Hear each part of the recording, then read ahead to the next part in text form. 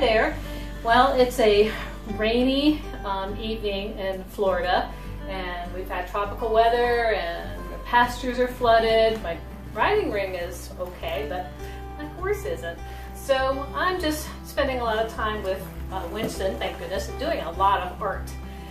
One thing I wanted to talk about, last time we talked about how the Equicizer looked from the top down and the different gaits.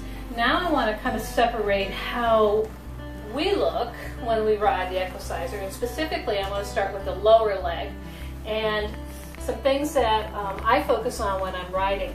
When I ride, I try to think of my body in 3 different parts. My leg, my core, which is stacked. We talked about stacking the center of your body, and then from the core up to my head and shoulders, because you know that when you drop your head, everything goes down, and when you turn your head, everything goes one way or the other.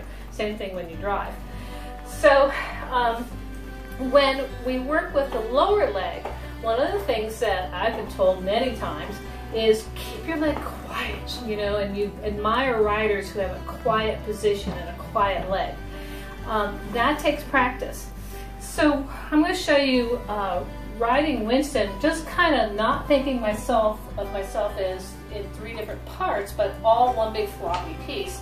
So this is just riding as if I'm all flopping all over the place, and doing this you can actually lose your stirrups because your leg is all over the place and you're swinging around. Okay, now let's think of separating the body into 3 parts again. And we're going to separate the lower leg, standing up, dropping onto my 3-point seat, heel, hip, and ear lined up, and I'm going to drape my lower leg gently, and my thigh gently against the side of the Equicizer or your horse, and not squeeze. Squeezing is this, which creates tension, and it also causes cramps, and your horse has been being sent mixed messages. But if you gently just drape your leg and think of your leg as being separate from your core, now I'm going to pick up my my walk and my trot and have a quiet leg. Focus on a quiet leg.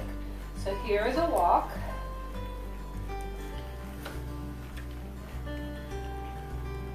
Walk. Here's a trot, focusing on my quiet leg, gently draped but not squeezing. And here's a canter, quiet leg, gently draped, not squeezing. Now I'm going to drop my stirrups and keep my quiet leg. Now to show you the difference, I'm just going to flop all over the place, all kind of like just it feels terrible. And your horse will think it feels terrible too. Back to my quiet leg.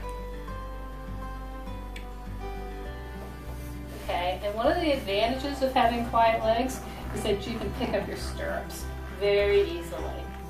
So, quiet leg, not squeezing, not pushing on the stirrups, just gently resting. Drop your stirrups, pick up your stirrups. Quiet leg, drop your stirrups, pick up your stirrups. That's a good thing to practice. If you have a quiet lower leg, then when you do send a message, your message is clear. If you're flopping all over the place, you're sending all kinds of messages and probably not the one you want to send. So quiet lower leg is helpful for communication.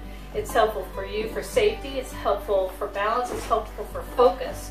It's helpful that you can isolate the different parts of your body so you can focus on what you're doing. When this becomes muscle memory and this becomes strong, and you can focus on where you're looking and what you need to do through your core and through your lower legs and your head and your shoulders, then everything comes together. It seems like a lot at first, but it becomes muscle memory. And eventually, all you're thinking about is what you're going to prepare to do next, and then do it. Have fun practicing.